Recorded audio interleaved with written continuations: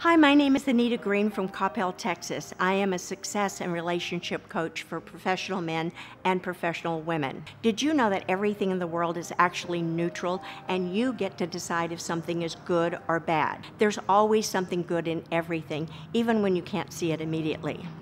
So there were two men who were best friends. They had been best friends forever. One decided to become a farmer, one decided to become king. The farmer also decided to see the good in everything, which was kind of annoying to the king because every time the king thought something was bad, the farmer would say, "No, this is good, this is good." So one day they were out hunting and the king accidentally shot his own thumb off. He was furious and he said, "This is bad." The farmer said, "No, this is good, this is good." The king had had it with "this is good," so he had the guards lock the farmer in the dungeon. Months later, the king was out hunting again. He wandered off from the guards and a group of cannibals captured him. They tied him to a stake and they started a fire. They were getting ready to eat the king. Then one of the cannibals noticed that the king was missing a thumb.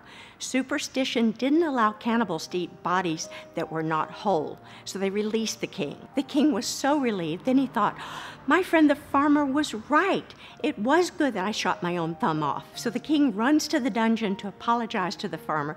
The king said, "You were right. It was good that I shot my thumb off." Then he tells the farmer all about the cannibals and why they didn't eat him. The king said, "I'm so sorry I locked you in the dungeon. This is horrible." The farmer said, "No, this is good, this is good." The king said, "How could this be good?"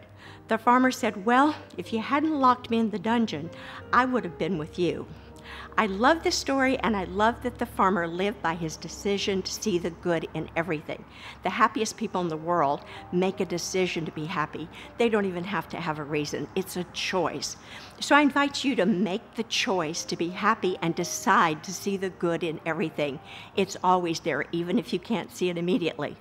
And if you want to annoy the heck out of your friends, every time something appears to be bad, say, "No, this is good, this is good." Thank you.